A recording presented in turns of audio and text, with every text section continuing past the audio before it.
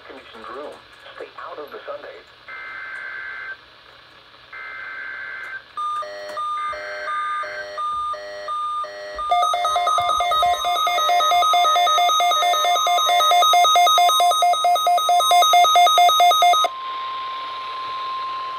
The National Weather Service in San Diego has issued a required weekly test for the following areas in extreme southwestern California: Orange County, Riverside County, San Bernardino County, San Diego County, and the coastal waters from San Mateo Point to the Mexican border and out 60 nautical miles, including San Clemente Island.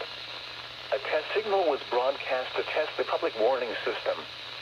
The test is normally conducted between 10 a.m. and noon each Wednesday, weather permitting.